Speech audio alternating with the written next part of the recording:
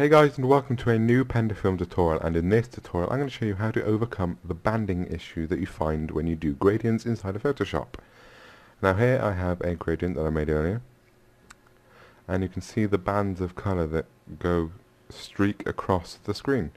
Now to me this looks unprofessional and, for a lack of a better word, ugly. So I'm going to show you in this tutorial how you get rid of the banding issue inside of Photoshop. Now whenever I make gradients for any project, I always use an adjustment layer for the gradient.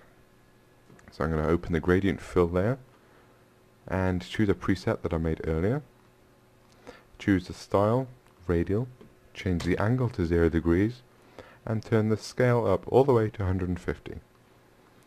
Then I'm going to move this ball of light, shall we call it, to the center of the top center of the frame. And then here I'm going to hit dither. Now this takes away the banding issue only slightly, but you can still really see it in the darker corners of the frame. So now for the next step, we're going to go to Layer, New, Layer.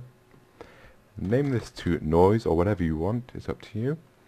Choose the overlay and then turn the opacity down to 70%. And then fill it with an overlay neutral color, which is 50% grey.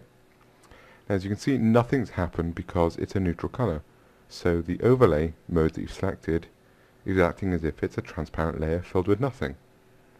So now for the next step, I'm going to go to Filter, Noise, and Add Noise. Now once you're in this dialog, you want to choose the amount, which is 2.45%, change it to Uniform, and then turn off or untick Monochromatic. Then hit OK. And as you can see now, that's it. The banding issue with the gradient has completely gone. So that is how you overcome the banding issue within Photoshop.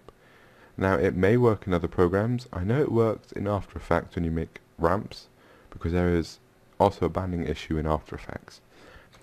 So that's it for this PendaFilm tutorial, and I hope to see you in the next one. Thanks for watching.